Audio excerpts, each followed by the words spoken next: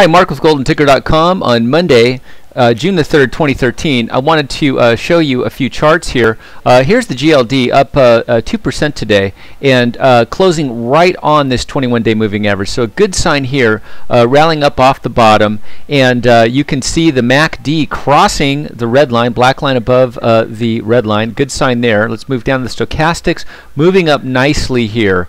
Down here at the RSI, that's making a nice move too, actually going to a new high, taking out the last several months highs here.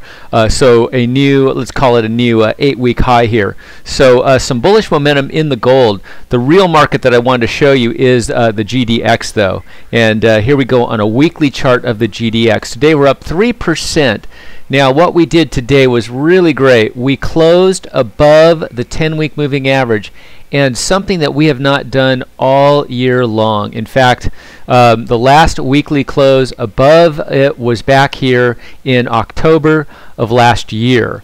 Of course, the week is just getting started here, so we could correct back. But right now, closing above the 50-day moving average is a great sign. Let's stay, hopefully, stay above this, and we want to take out 31.27. 31.27 will actually put the GDX on a weekly basis into an uptrend.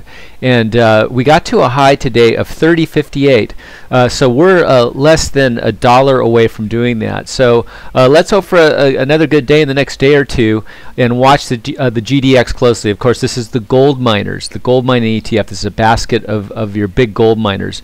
So gold miners leading the charge for the precious metals at the moment. Just wanted to make you aware of that.